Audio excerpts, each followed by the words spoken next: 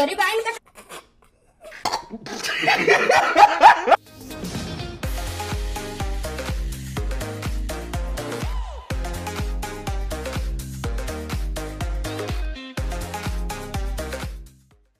is something quite cathartic about experiencing cringe with all of you. How we on a monthly basis get together to see clearly problematic content, almost taking the shape of addicts who need their monthly dose of cringe. For those new on the channel, the MATLAB KUCH episodes focus on some of the most uncomfortable sequences from Indian movies that either showcase regressive themes or are so illogical that you wonder about the intellect and capability of the audience and the makers who made these films, some of the biggest blockbusters when they released.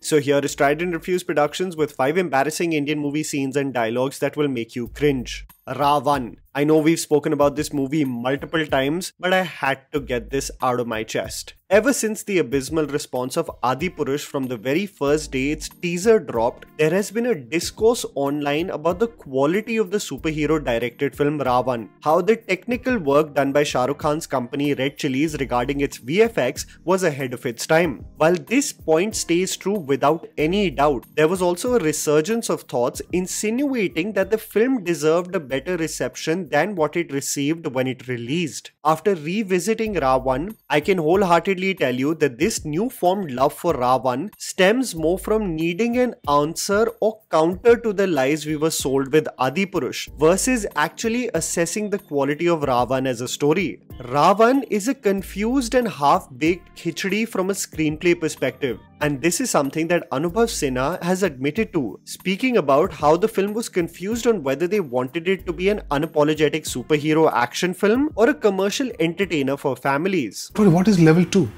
What is level 3? What is this child wearing?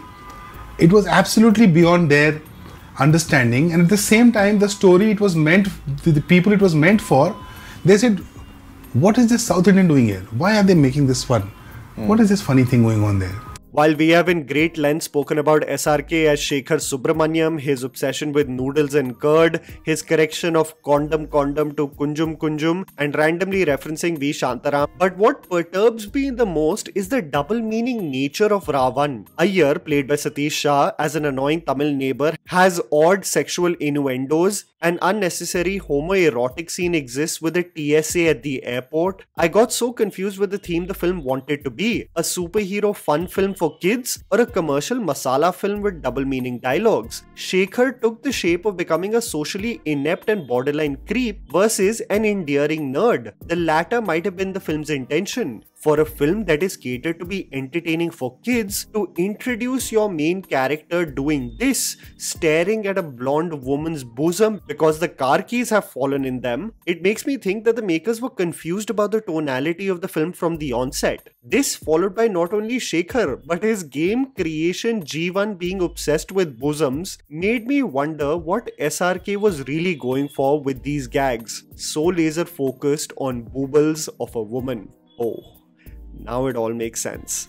Boys. One of the most popular Tamil films that kick-started the careers of the likes of Siddharth and Genelia especially was the Shankar directed film Boys. The film was focused on the journey of self-discovery as a group of boys consume most of their times with all the vices under the sky, smoking, drinking, sex and ogling at women. While the portrayal of a group of boys making mistakes in their early adult life is reflective of an age demographic that does not know any better, and Shankar leaves no stone unturned in shedding light on the extremely uncomfortable, I thought the visuals in the song Girlfriend are vile and disturbing. While having aspirations to have a girlfriend, the sequence of the song presents the group of boys slyly staring and groping women to their heart's content. This is not showcased as something problematic, but it's an attempt at fun, carefree self-discovery with a playful song composed by A.R. Rahman. If you ask any girl in India, she will at least have 1 or 2 horrifying encounters of groping to tell you about, something that has left her scarred,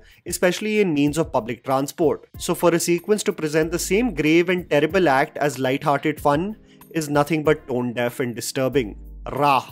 With all the discourse of movies where we find protagonists being violent towards women, hateful of the sex due to prior experiences, upon exploring the Kannada superstar Upendra's filmography, you realize that a lot of his movies in the 90s leading up to the mid-2000s had some of the most uncomfortable and regressive sequences. Nothing comes close to the terrible scenes in the Telugu movie Raved that released in 2001. Upendra's character has the sole intention of destroying every woman in his college. This has motivations tying into his brother, who he believes committed suicide as he was rejected by a woman, essentially developing a woman-hating machine who attracts them, makes them desperate and eager for sex, only to leave them high and dry without doing the deed. You know, I'm a virgin. I love girls because I need girls. I need girls. You know why? I hate girls. When Upendra finally meets his match who doesn't budge to his advances, he absolutely loses it. Constantly harassing her, shocked at the fact that someone is not head over heels for his charm. He is physically violent and leaves no stone unturned in making her life hell. These sequences are so uncomfortable to watch, you wonder whether it reaches the category of torture porn rather than a genuine jilted lover tale.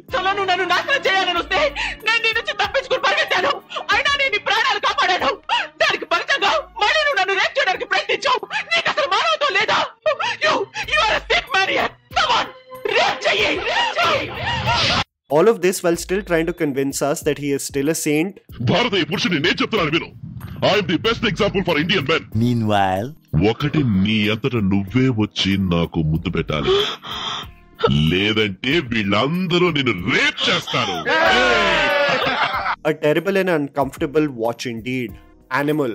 For all the stylized set pieces and the larger-than-life presentation of characters by Sandeep Reddy Vanga in Animal, upon rewatch, I still don't understand how Vanga thought that Tripti Dimri's integration in the storyline and Ranbir Kapoor's defense of the infidelity seemed plausible. There is so much conflict and build-up to how Bobby Deol is introduced. It sets you up perfectly, making you think that the director is going to deep dive on the family animosity and history, but you are left blue-balled for Ranbir to play Pati Patni Aur Wo. A sex-filled affair is followed by a custom hickey-colored Rolls Royce. The gall for Ranvijay to present Zoya as a prop while showcasing the color to the employees and with a straight face telling her that they are professional. I don't care how in love a woman is, this is bound to annoy anyone with the slightest self-respect. The biggest WTF is not only the hickey Rolls Royce as a sign of love and devotion, but Ranvijay confessing that he orchestrated the blast so that she can come clean. Intel about the family dynamic could have easily been extracted out of Suresh Oberoi and Anil Kapoor, but Ranveer deems it fit to extract the same by having unprotected sex with a girl only for her to fall in love with him because his game is a 10 on 10, so she is bound to go gaga. Nothing also beats Ranvijay hilariously telling his wife that he did all of this for information while also telling Rashmika that she wouldn't have the ability to cheat on him, and if she did, he would kill that man. तो mental के बहाने मजे लूटो और wife अगर hypothetical डाले तो तुम्हें पैनिक अटैक हो जाए. This portion of the film and its derailment of a beautiful setup still pisses me off. Idiot. You know, if a Balaya film is not going to feature in the MATLAB KUCH episode, then a Puri Jagannath film is definitely going to make an entry. I find Ravi Teja to be such an entertaining actor, having such an infectious energy on screen, but so many of his films are laced with such misogyny and creepiness, especially the manner in which he quotes the opposite sex. In the very popular Idiot, Ravi Teja gets injured and is found in a dreadful physical state in the middle of the road, only for a girl to transport him to the hospital, pay his medical bill and donate him blood. This selfless act makes the hero fall in love with the heroine. By the way, without meeting the girl, he constantly annoys her, claiming that he loves her and that she should concede to his advances. तुम्हें क्या लगा तुम भगाओगी तो भाग जाऊंगा? उसे और तुम्हें दोनों को सबक सिखाऊंगा. समझ गई?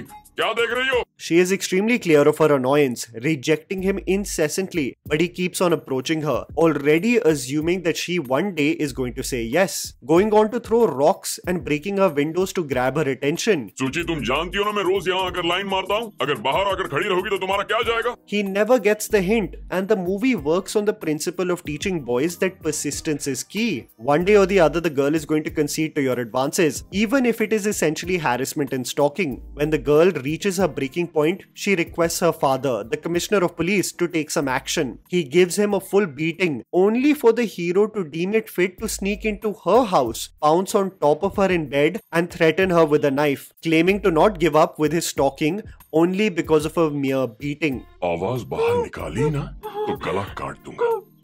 हाथ हटा रहा हूँ. चीखी तो मरेगी. वैसे भी मुझ जैसा पति तुझे नहीं मिलेगा. चांस ही नहीं है. तेरे माँ बाप ने पुण्य किए होंगे जो उन्हें मैं मिला. This act is passed off as comedy as Ravi keeps on telling the girl that he knows she loves him. The best way Indian films prove their love for one another is also tested in this film. मेरे लिए कुछ भी कर सकते हो? Anything. तो इस building से नीचे कूद जाओ.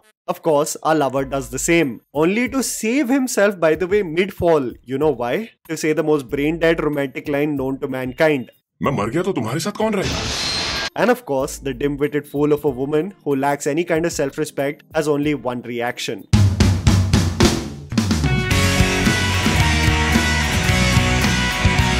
Are you dumb?